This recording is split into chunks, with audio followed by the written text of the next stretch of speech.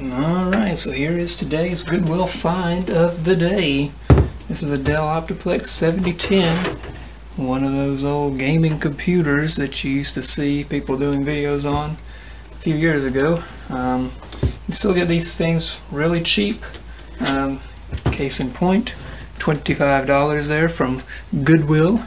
$25. And I'm going to open this thing up right now and you will see something rather interesting about this particular one.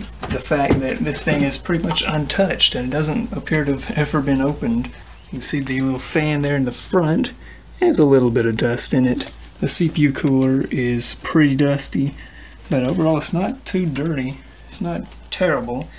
Good dose of this right here will take care of it pretty nicely. But it has a hard drive, DVD drive, graphics card, everything here is all there, the RAM. This thing appears to be all original, and I'm just going to clean it up here real quick and then we will go from there. Alright, so I suppose step one to cleaning this thing up will be to remove this guy right here. Doesn't appear to have ever been messed with at all, so let's just take a look here. Oh, there it is. Wow. That is solid right there. That is going to come off in the form of dust right there, I'm afraid. Man, it's not, let's see, it's not too bad though as far as dust is concerned. It's not packed all the way. Can we get that to focus close up? There we are. Not too bad as far as these things go. I have seen them where they're packed with dust all the way down. Let's see what kind of CPU we're looking at here. We are looking at an i3 3240, so 3rd gen Intel CPU. Not too bad. Not too bad at all. Alright, I will remove the graphics card really quick there. It's a little hard to remove, but I got it out. And I will go ahead and dust it out. It's not really that dusty at all. Little bit of dust on the fan, but there's not really a ton of area for dust to get into on this graphics card, to be fair, so there you go. I'm not sure what this is exactly. There's not really anything that would indicate what it is without looking these numbers up, so there you go. It looks like a R5 300 or whatever. A little bit of a dent in the back of it. It looks like somebody was unhappy with it, perhaps trying to figure out where something connects to, and see there, you can see it there, a little bit of a dent right in there in that part of it. So maybe somebody's trying to figure out how to plug something in or just mashed it or something, I don't know. I may have to take the hard drive out and get down in there. Looks like that. Oh, okay. That's easy. Thanks, Dell. That makes it a little bit easier. So to take the front panel, front plastic piece off of this computer, this part here, it looks like we will just pull up these little plastic tabs here, one at a time like that, and it'll just pop right on off. Oh boy. Yeah, there you go. Gotta get that focused. That's not the worst thing I've ever seen, certainly, but probably the biggest dust buildup on this thing. I'll tell you what would help for that is this right here. An old sponge. Let's take that and just kind of wipe the brunt of that off. There you go. Get rid of that. And now I'm going to try to figure out how this fan comes off. Alright, so it's pretty easy to get this fan off. All you do is, there's two holes, one is a little bit smaller than the other, and you just kind of take this round rubber piece and push it up towards the larger hole, and it just pops out. And then with this one here, there you go. Could have just used screws, Dell, but you know, they don't like to do things the simple way. So pop this out. Let's see what this is. Looks like this has 4 gigs of DDR3 RAM. That is, let me see here, PC3 10600U. I have no idea what that is, but whatever. So with the fan, we'll just kind of pop those little rubber pieces back in. How in the world did that go?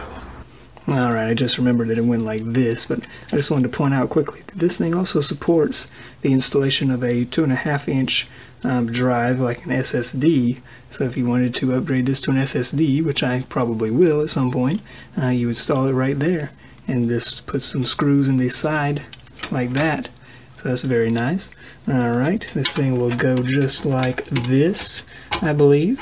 Let me see. Problem with this overly simplistic stuff sometimes is that it's a little bit complicated to figure out how it went back in. Just kind of popped out, but I mean, how do you get it back in? But looks like that's in there pretty good. Yep. Alright. Now then, let's see. That looks pretty clean overall. It wasn't terribly dirty, as I said, so that always helps. Alright.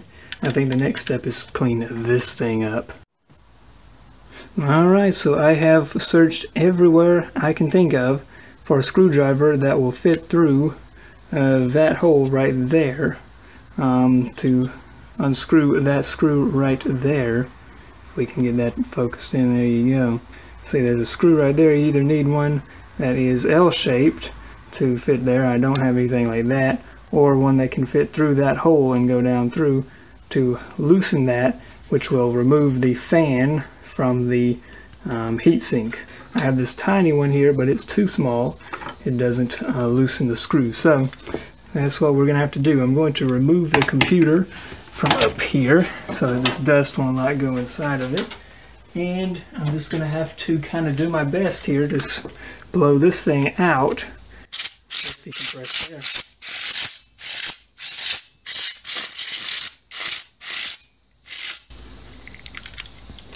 Take that out real quick, see, get a little more power. There you go, that cleaned up pretty nicely. Actually did a pretty good job there. I'm not seeing much dust at all. Like I said, with this computer, the dust wasn't like really badly packed in there. Alright, next step is to get this old thermal paste off of here. Alright, so my other camera finally died. Rest in peace to it, but anyway, I think I'm just going to go ahead and use the rag. It's easier. Let's take this and get a little bit of it on there and wipe this stuff off.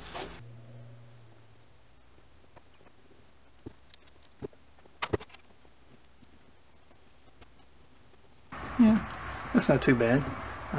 Most of the thermal paste is off of there now. It's just a little bit discolored. Get this computer back up here. There we are. And we will clean off the CPU. That'll be easy because there's hardly anything on it.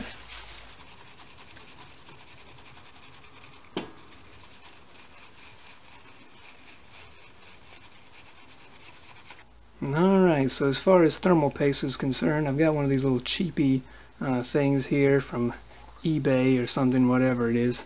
You can get like a 100-pack of these for $5 or something. No, you can get like a 5-pack of these for $5 or something like that on eBay. Really cheap ones. If you're going to be doing this on a regular basis, fixing up old computers, keeping your computer clean, whatever type of computer that may be, I would recommend getting higher quality stuff than this. I'm probably going to be upgrading this thing soon. I'm just kind of getting it cleaned up here to test it out and see if everything works. But yeah, if you're going to be doing this for real, I'd recommend getting something a little higher quality. But anyway, I'm going to be using this. Got a little dab of it there in the middle.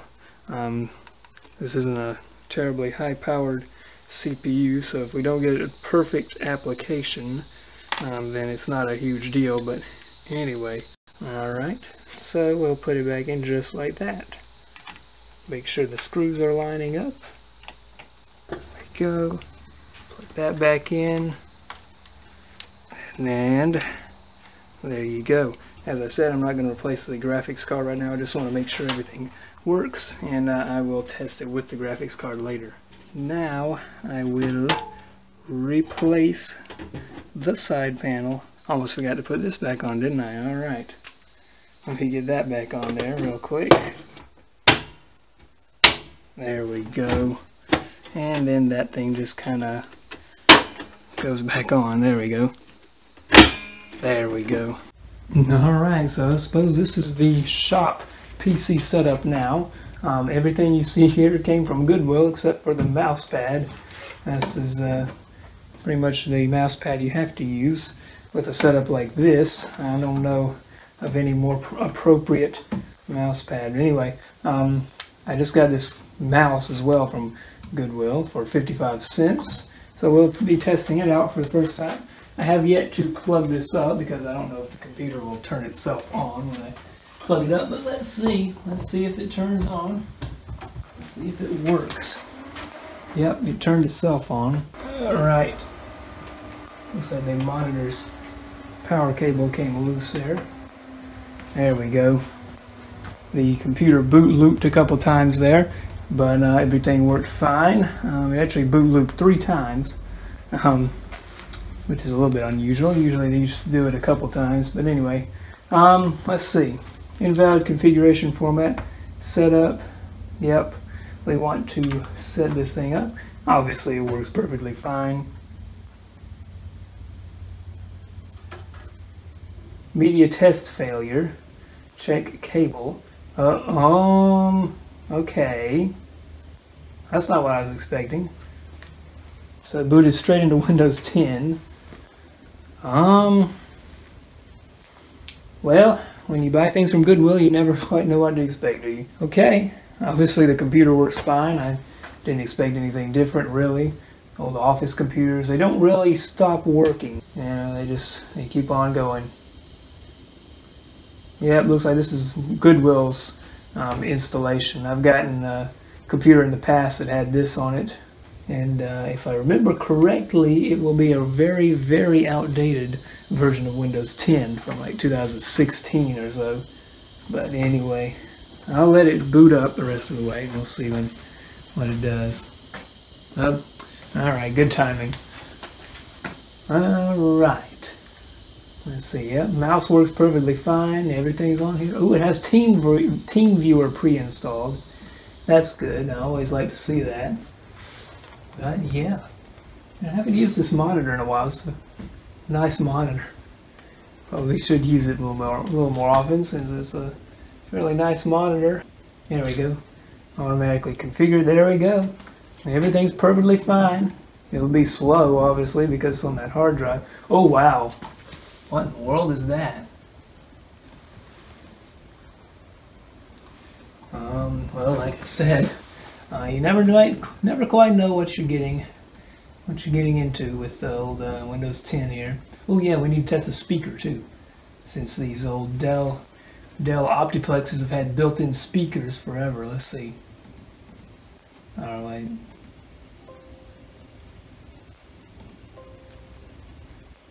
It's quiet, but it's there. Alright. Anyway, let's see. I want to see properties of this PC. i3 3240 CPU, 4 gigs of RAM. Mouse not very good. Windows 10 Pro 2019. What is that? I've never seen that before. There's some kind of special start menu. Why in the world is that? Why in the world is that on here? It's like a Windows XP start menu. This is a profound moment on my channel. I've never seen that before. Why does Google, what in the world am I saying? Why does Goodwill put that on here, I wonder? And that is very interesting, wow. Alright, just in case the camera didn't pick this up very well, there's the TeamViewer pre-installed right there, and there's the weird Windows XP style start menu. You can click on this up here and it will bring up the regular start menu. These awful apps pre-installed, of course. So there you go. It's got, I guess this is like the ATI, yeah, the AMD thing. Don't have the AMD graphics card, but there you go. OneDrive and all of that stuff is on there. Very cool though, very cool computer indeed. Thank you very much for watching.